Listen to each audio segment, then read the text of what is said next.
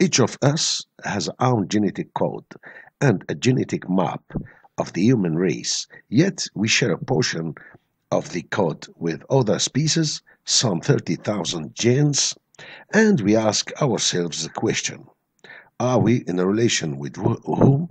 The mouse or the worm? We are purely human beings. Anytime we have in our genome portion of genes that we share with all living beings, because we are made and created from the earth and water.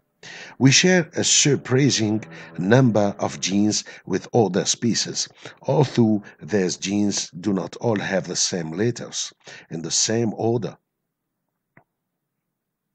This is what makes us the complex being able to speak, to learn, to think, to analyze the falsehood of the truth, and we renouncing no logical theories, the resemblance to certain beings living on the genetical level proves that Darwin's theory is to be excluded from our minds and to see more clearly the evolution. This reminder can be used for genetic explanation in order to better understand the genetic characters and their transmission, and especially the malformation which are the start of research, and make a connection between man and other creature, and to move hypotheses deduced by research in the sense since there are several similarities with several species with any evolution of this creature on the cerebral and morphological level, and that man is the result of himself genealogically, and that theories leave doors open for research. The sequence of the genes are typical of each existence creature. The mouse cannot come appears in the time, and the bees will never become a worm or a man.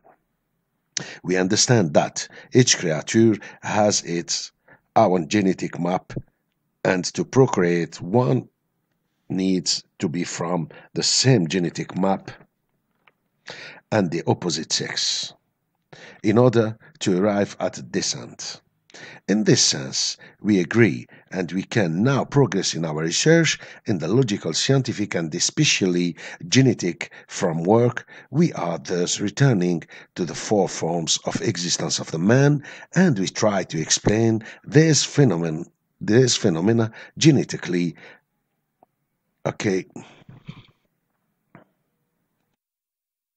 the first form and the first man, Adam alayhi salam, our grandfather, is a man. It has the karyotype XY. The second form and the first woman, Hawa, Eve alayhi salam, whose karyotype is XX. The third form, Isa alayhi salam, Jesus, the man of birth, has the character XY normally. The fourth form, we, or woman, or man, respectively XX and XY, we have just understood the different karyotype of the four forms of man existence on Earth. In order to arrive at a logical result and accurate, we will schematize certain formula to better understand our objective. I need your attention to the fact that certain formula which tortured my mind, which I would like to share with you, dear listener, to find a common logical answer, because this phenomena interests us, since is it about us, about our life, our past, and our family history. Beside us, this existence of the four forms of the human being, you will discover the divine power of our Creator, Allah subhanahu wa ta'ala. The same being is born in four forms, and this will allow us to clarify and erase certain ideologies created by man for interests and conservative power without any logic. You understand that nothing is done random, and that God is the creator of the universe and every living being. Allahu Akbar.